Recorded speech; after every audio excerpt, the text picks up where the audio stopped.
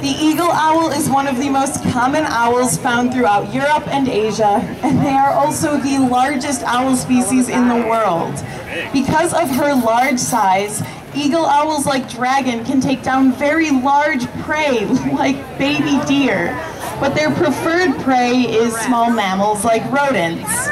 You know, rats, mice, the kind of things you might have seen running around your campgrounds or underneath the bleachers or in the cart where you bought your fried dough. Now thankfully all of you remember not to litter and don't leave any food lying around for rodents to eat.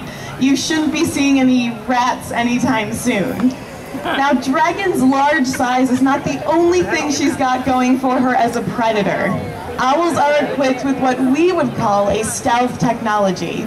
Their bodies are covered in soft down, and they have soft feathers on the leading edge of their wings, allowing them to flap their wings without making any noise.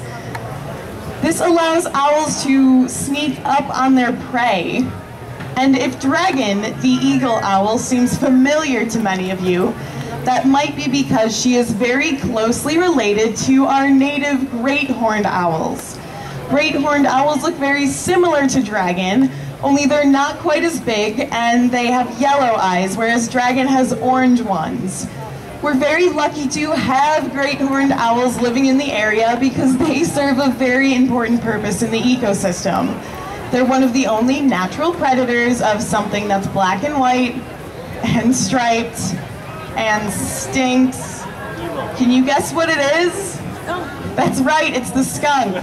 Owls don't have a sense of smell, so a skunk's stinky defense system has no effect on a great horned owl.